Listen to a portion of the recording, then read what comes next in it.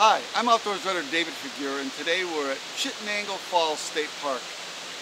We've joined a research team which are looking for and tagging Chittenango Ovate amber snails, which are an endangered species. And by the way, there's only about 200 left in the entire world. They call me the snail whisperer. This is our 4th survey of 6, and we are going to go search for the Chittenango Ovate amber snail. This is the only place in the entire world that they're found, and it's a really interesting, unique local species that I think from upstate New York, it's kind of a joy to have something like this in New York. You're going to search the ground, plant your feet on only rocks, because we don't want our feet in the leaf litter. Snails are oftentimes in the leaf litter or the soil, so you don't want to be stepping on anything but rocks. Make sure you have your balance before you start, and give a go-ahead that it's okay to start the timing of the survey.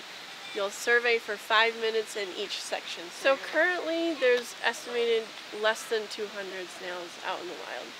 Most important thing is don't step on the snails. So we'll take them up, they get assessed, measured. If they're large enough, they'll get tagged, and then we determine if they're species B or coas, and if they're species B, we'll release them, but we'll release them further down the trail, and if they're coas, they'll get released back into their habitat. This is the special SUNY ESF lab where researcher Cody Gilbertson raises these snails from eggs for later stocking at Chittenango State Park. We figured out how to feed the snails, and that is mostly off of dead leaves. And once we figured out what the snail liked to eat, then basically the rest was kind of history. So once we got reproduction, we have egg masses, and about a month of rearing an egg mass, they turn into hatchlings, and then we take these tiny little paintbrushes and move the hatchling snails over to new food sources, and 8 months later they turn into adults. Why should anybody care about these little guys? They're only about as big as your fingernail, and there's not that many of them anyways, so why should we care?